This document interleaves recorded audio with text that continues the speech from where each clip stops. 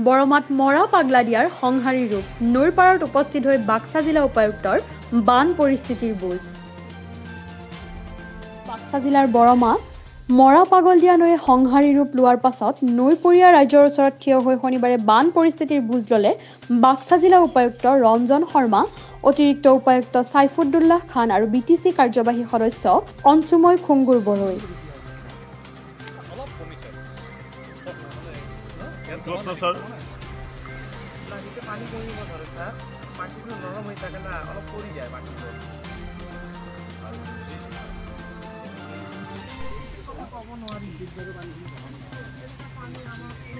বৰমাৰ মাজেৰে বৈ যোৱা মৰা পাগল দিয়াৰ বাঢ়নি পানীয়ে নৈখনৰ পূব আৰু পশ্চিম দিশৰ চাৰানপাৰা আৰু কালজাৰত তীব্ৰ গৰাখহনীয়াৰ সৃষ্টি কৰি মথাউৰি ভাঙি দিয়াৰ ফলত শংকিত হৈ পৰিছে নৈপৰীয়া ৰাইজ। প্ৰতি বছৰে বাৰিষাৰ সময়ত নৈখনে উক্ত ঠাইত মথাউৰি ভাঙি খেতিপথাৰ, ঘৰ-বাৰীৰ বিস্তৰ ক্ষতি কৰে।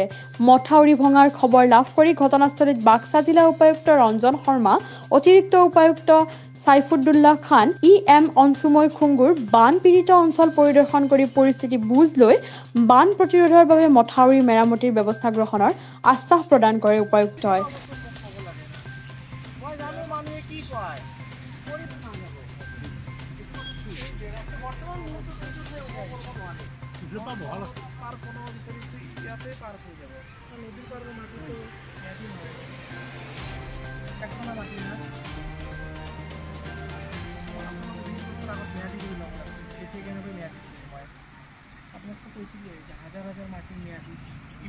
মৰা পাগল দিয়া নৈৰ মথাউৰি মেৰামতিৰ কাম বাৰিষাৰ আগে আগে কৰাৰ ফলত সাধাৰণ বৰষুণতে মেৰামতি কৰা মথাউৰি খহিবলৈ আৰম্ভ কৰে বুলি মন্তব্য কৰে স্থানীয় লোকে। খহনীয়া কৰে বানপানীয়ে।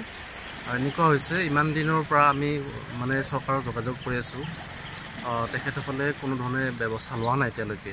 আৰু যোৱা মানে এই বছৰৰে কিছুদিন আগতে আমি মানে বানপানীৰ মানে আহিব বুলি ভাবি আৰু বানপানীৰ কাৰণে কি কৰিলোঁ, এই মথাউৰিটো আমি নিৰ্মাণৰ কাৰণে বহুত মানে স্মাৰকপত্ৰ দিলোঁ, কিন্তু এতিয়ালৈকে কৰা নাই। আৰু ৰাইজে আমি বান্ধিলোঁ, আপোনালোকে এইবিলাক দেখা পাইছে, ৰাইজে বান্ধিছোঁ। আগতো আমাৰ বান্ধ এটা মথাউৰি বৰ নাজুক হৈ আছে, মানে বৰ কি নদী এইটো মৰা পাগলদিয়া নদী। কোনখিনি ঠাইত হৈছে? এইখিনি হৈছে আলাকজাৰ গাঁৱৰ চাৰানপাৰা চুবুৰী। এইখিনি বহুত শংকাত আছে।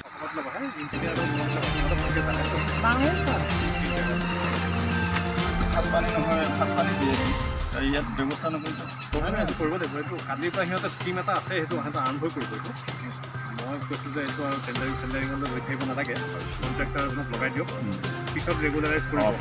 কিন্তু আমাৰ কামটো হ'ব লাগে এতিয়া, যিটোৰ কাৰণে স্কিমটো চেংচন হৈছে, সেই কামটো যদি তাত ফুলফিল নহয়, আমি অহা বছৰ কৰি লাভ নাই। মথাউৰিটো নাই ছাৰ, এই মাটি দি পেলাই এইখিনি বনাই গৈছে ছাৰ।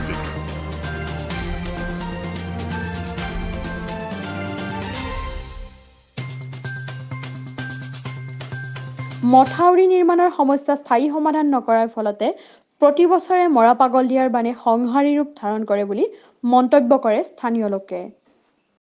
বৰজাৰ, সুৰাদি, তেনেকুৱা আখৰাম, এনেকুৱা ধৰণে প্ৰায় বহুত মানে মানুহ ইয়াত ক্ষতিগ্ৰস্ত হ'ব, প্ৰায় কেইবা লাখ মানুহ ক্ষতিগ্ৰস্ত হৈ যাব আৰু খেতি পথাৰবিলাকো নষ্ট হ'ব। আপোনালোক ৰাইজে এইখিনি মানে বনাইছে নেকি? এইখিনি আমাৰ ৰাইজে বনোৱা হৈছে। কোনো ধৰণৰ চৰকাৰৰ ফালৰ পৰা কোনো ধৰণৰ আমি EM আহিছিল নেকি? EM আহিছিলে, এতিয়াতো EMৰ কোনো পাৱাৰে নাই, কিন্তু তেখেতসকলে পাৱাৰত থকাৰ সময়তে কোনো ধৰণে মানে ব্যৱস্থা নল'লে।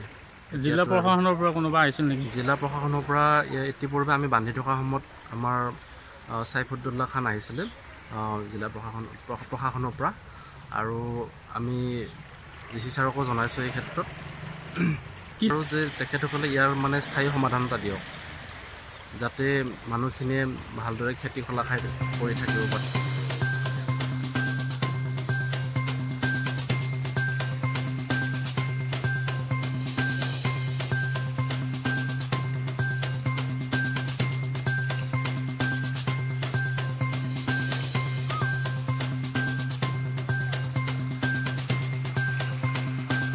পৰা তপন ডেকা আৰু মিণ্টু শৰ্মাৰ ৰিপৰ্ট।